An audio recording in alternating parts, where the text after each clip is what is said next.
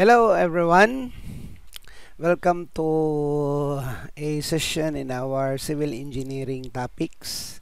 So for this video, we will discuss the analysis and the design of beam bearing plate. So plates are used to distribute the concentrated load to the supporting material. As in a column, it transmits loads to the supporting concrete pedestal. So for columns, we will need a base plate. A beam also transmits its load to a supporting wall or transmits its reaction to the top flange of a supporting beam or girder. So in the case of a beam, we will need a beam bearing plate. So for this video, we will have the analysis and the design of beam bearing plate. So let us say in figure 6.1, we have here a beam, and then this beam carry a load R. So it's either a direct load or a reaction from the support. So we have here the concrete support. So in between the concrete support and the steel beam, we need a bearing plate. So this is to distribute the force R so that the concrete pedestal or the concrete support is prevented from crushing. And also, the beam parts here are prevented in yielding. Okay? So, in the designing of a beam bearing plate, this involves the computation of the dimensions, which consist of the width B, the length N, and the thickness T, as shown in figure ST 6.1. Okay? So, we have here, So, width B, length N, and then we have the thickness T. So, take note, B is along the web, or along the flange, while N is along the length of the beam, and we have here the thickness T of the bearing plate. Okay, so the design of the bearing plate consists of the following modes of failure. So step 1, we determine the dimension N. So the dimension along the length of the beam, so that web yielding and web crippling are prevented. So what is web yielding? So web yielding is the compressive crushing of a beam web by the application of a compressive force to the top flange directly above or below the web. So ito yan, So we have a force either directly above or directly below. So this is due to a direct load from a column or another beam to the flanges of the beam, or we have the reaction at the support. So yielding occurs when the compressive stress on a horizontal section through the web reaches the yield point. So ito yan, So due to the force, this is what happened to our web. So we call this web yielding. So in W shape, this section will be at the toe of the fillet. So yung may welding dyan, So this is at a distance K from the outside face of the flange, as shown in figure ST 6.2. So this is the toe of the fillet, and it is where yielding takes place. And this is at a distance of K from the face of the flange. So this is ST 6.2, So the load is assumed to distribute itself at a slope of 1:2.5 as in the figure 6.2. Okay. So we will analyze the area subject to yielding for a force applied at the support, or it can be reaction, Okay. So let us say we have here the beam. So uh, this is the elevation, huh? Side view of the beam. Then we have here the section of the beam. Nah? So this is the beam, and then we have here the length. Nah? So along the span of the beam. Then this is to be supported by a concrete. So in between the concrete and the steel beam, we need a beam bearing plate. Okay? So when you have R is distributed by an area on the web. Na? So this is the web. Na? So this is the web. This is also the web. We have here the flange. We have also another flange. Na? Ito yan, flange and then flange. Okay. So this R is being distributed on the area, on the affected area na, of the web, which is this. And this is distributed at a slope 1:2.5. Meaning, for one vertical, horizontal is 2.5. So since this act at a distance of K na, above from the flange or the outer face of the flange, so this will distribute horizontally a distance of 2.5 of K. So again, for every one vertical, 2.5 horizontal. So for a K vertical, the horizontal is 2.5 of K. Okay? So since the thickness of the web is TW, so this is the area na, where you distribute R. This red part here. So notice that the red part is this. So the length is N. So since this is N, and then we add 2.5, because R is distributed by a force or a distance from the end part of the bearing plate, a distance horizontally of 2.5 of K. So the length now where R is to be distributed is N plus 2.5 K, and the thickness is TW. So again, this is an area on the web. So meaning, the thickness of the web is TW, so that is also the thickness of this area here. And the length is N plus 2.5 of K. Okay? So recall that stress is force over area. So stress is force R divided by this area. Or, if we solve for the force R is equal to this area times the stress. And we can write it like this. So the strength for web yielding R is equal to N plus 2.5 K times TW. And the allowable stress for web yielding is 0.66 of Fy. So, R equal to N plus 2.5 K times TW, that is the area. And the stress, which is the allowable, is 0.66 of Fy. So, we have that here, na? So, A equal to, or the area is N plus 2.5 K times TW. And the stress is 0.66 of Fy, that is the allowable stress in web yielding. How about if the load is at the interior part? So let us say we have here a beam. Then above it, we have also another beam which transmits a load R to the flanges of the beam here.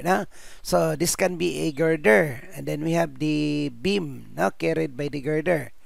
So let us say this is the girder. And then we have also another or a beam carried by the girder. So we need a base plate there or bearing plate. So notice that the area where the R is distributed is equal to N plus 5K. Because this occur at a distance K from the top flange face. So distributed horizontally 2.5 of K and another 2.5 of K on the other side. So this thickness TW and this area where R is distributed is this part here, which is N plus 5K. And the width is the thickness of the flange or the thickness of the web equal to the TW. So we have that here, na? So N plus 5K, and then the thickness is TW. So the strength R is equal to force or stress times the area, na? So force R equal to the stress times the area. So area is N plus 5K times TW, and then 0.66 of Fy is the allowable stress. So that is to determine N, na? So N is determined from web yielding and web crippling. Okay, that is web yielding, na? So we have here web crippling is the buckling of the web caused by compressive force delivered through the flange. So again, we have here the beam, and then we apply a force, na? So web crippling is the buckling of the web like this. So that is web crippling.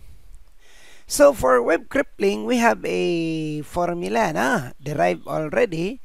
So for a load at the support or near the support, so this is end reaction, so end reaction R, and the location is not greater than half the beam depth, so not greater than D over 2 from the end. So the strength is equal to this. So R equal to this formula. So TW, thickness of the web, N, that is the width or the length of the bearing plate, na? Then D, the depth of the steel beam, TW, thickness of the web, TF, thickness of the flange, and then FYW is the yield point, na? So Fy of the web. So if in case Fy of the web is not specifically given, that is also equal to Fy of the whole beam.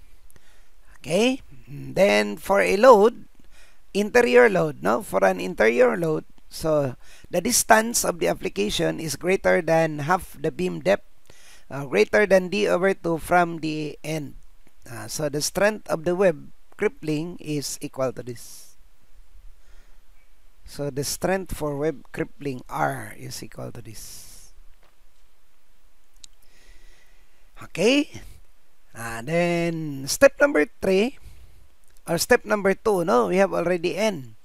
So step number 2, determine B. So the width B.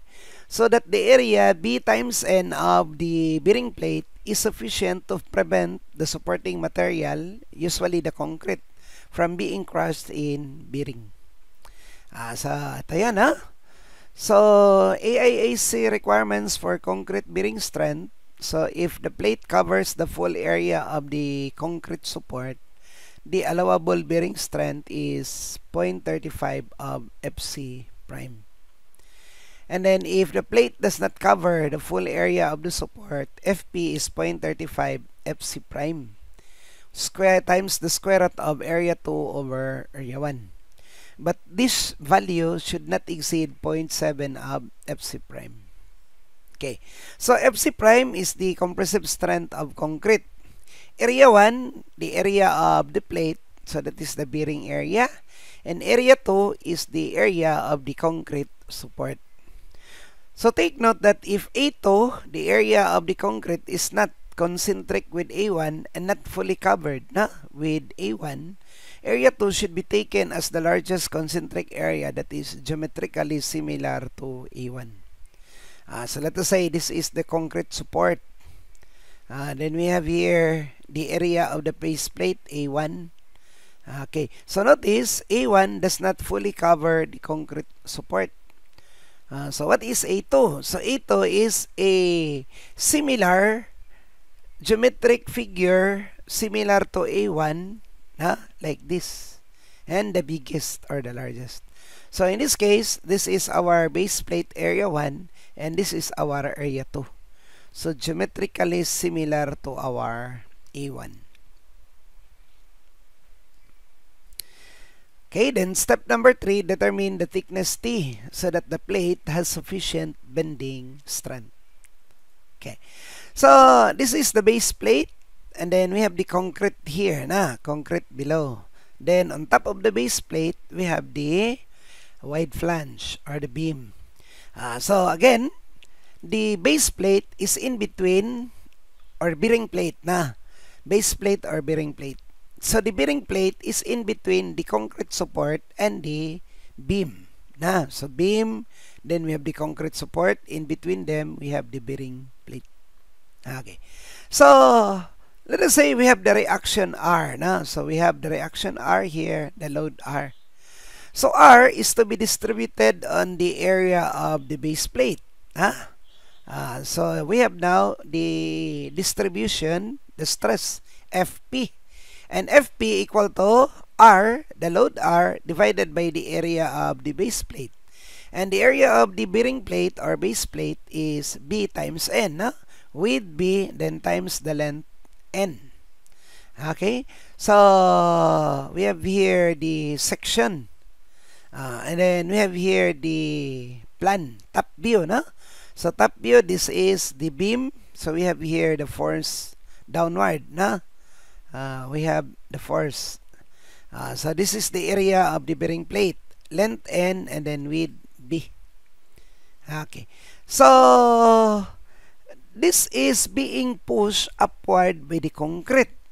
So, at a distance or a length N, so this is being supported at the toe of the fillet, and that is at a distance K from the center line of the wide flange. So, K on one side, K on the other side, so we have a distance of 2K. And this length N will bend. So, this will bend as cantilever. Support here, and then we have the stress or the force acting on it. Okay? So, in the analysis, we will simply take 1 mm width, not the whole N. So, taking a 1 mm width, so we have now this area. So, this is now the part that will bend. So, the length is N, then the width is 1 mm. Okay? And then the thickness is T. And T is to be determined. Okay? So, we have that here, figure ST 6.3. So, again, in this figure, we need N. So, we have discussed N already in first step. B, we have already discussed B in the second step. And now, in step 3, we will discuss how to get our T. Okay. So, this will bend so, ito yan. So, this will bend. So, N, and then we have 1, and then T. So, this is acted by an upward pressure, FP equal to R over B times N. And then we have the resultant force here. So, the resultant force is equal to the stress times the area. And this stress FP act on the area N times 1, because this is also 1 mm here. So, the total force here is FP times N times 1. And this act at a distance N over 2, half of this. So, if I will call this N, the support, as A, then we have the moment at A due to this resultant force FP. Okay? So, the 1 mm strip is subjected to a moment M at A. And what is that moment? The total force FP times 1 times N times distance N over 2. Or that is FPN squared over 2. So, if I will now consider the cross-section, ito yung cross-section natin. So, 1 mm and then the height is T. This is the neutral axis. So, consider the section of dimension 1 mm by T. The bending stress is MC over I. FB is MC over I, where M is equal to FPN squared over 2. C is T over 2. And then I is 1 over 12 T cubed. Okay. So, we have now M equal to FPN squared over 2. C is T over 2. And moment of inertia here is 1 times T cubed over 12. Okay. So, we can now solve for FB. So, FB equal to this. And then we simplify. That is 4 over 12. So 12 will go up for denominator. So we have 3 FPN squared over T squared. And then we will equate this FB, bending stress, to the allowable. So equating this to the allowable and solving for T, so we have T equal to 3 FPN squared over FB. And then we extract the square root. So this is our formula for T. Okay, now, if in case the allowable bending stress is given, or if not, Fy is given, so take note that Fb, the allowable bending stress of the plate, is equal to 0.75 of Fy. So if we substitute to our equation 1, Fb is 0.75 of Fy, 3 over 0.75 is 4. So 3 over 75, 3 over 0.75 is 4, and then square root is 2. N squared, the square root is n. So that is why our T is 2n square root of Fp over Fy. Okay? So again, to design a bearing plate, we will solve for n. We will solve for B, and then we will solve for T. So we will now use our formula. So we will now have a problem. So a W530 by 138 beam has a maximum reaction of 690 kilonewton at the end supports. Design the bearing plate using A36 steel with Fy equal to 250 megapascal. Assume the bearing plate will fully cover the concrete support with Fc prime equal to 21 megapascal. Properties of the beam. So of course, to design the bearing plate, find the length N, find the width B, and then find the thickness T. Okay, so we will analyze. So R, maximum reaction. So this is end reaction. So end support. So 690 kilonewton. So based on web yielding, we have the formula for end support. R is 2.5K plus N, or N plus 2.5 of K times TW times the stress. So if we substitute Fy equal to 250, R equal to 690, TW equal to 14.7. The only unknown there is N. So N is 194.48, or say 195 mm. Okay, so this is based on web yielding. We can consider also web crippling. So again, end reaction. We have two formulas for this now. So this is for the end reaction. So TW, D, TF, FYW not given, but we are given Fy. So we can substitute with R equal to 690,000. The only unknown there is N. By calculator, we can solve N 292.16. So N is 295 mm. Okay. So if you recall, in web yielding, N is 195 mm. But in web crippling, we need N equal to 295. So we will select the bigger value. So use N equal to 295 mm as governed by web crippling. So hindi nag-govern yung web yielding na. Okay. So tapos na tayo sa number 1. So we will now solve for B. So R now, this is now the base plate or bearing plate. So we have solved already N, that is 295. We need B. So R is to be distributed and to be passed, or to be distributed also to the supporting concrete. So from our stress is force over area, so Fp equal to R over the area B times N. But our Fp is the allowable. So the allowable is 0.35 of Fc prime. R is 6,900, B is unknown, N is 295. So B is 318.22 mm. So say 320 mm. So tapos na tayo sa number 2, So may N na tayo, may B, so thickness na lang. So for number 3, for the thickness, B is 320. And then we are given K. I think K is 36. Okay. So notice that our formula for B is, our formula for N, so B equal to 2K plus 2N. Or N is B minus 2K over 2. Ito na lang siguro, madali. B equal to 2K plus 2N, and then we can substitute.